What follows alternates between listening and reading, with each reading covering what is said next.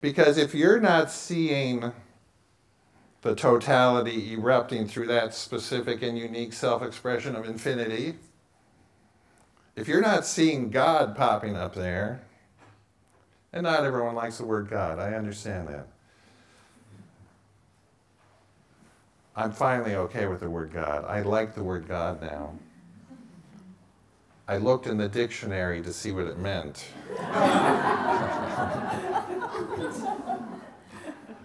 I should have gone to the dictionary years ago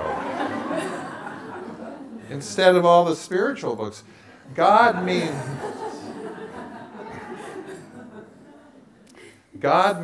being.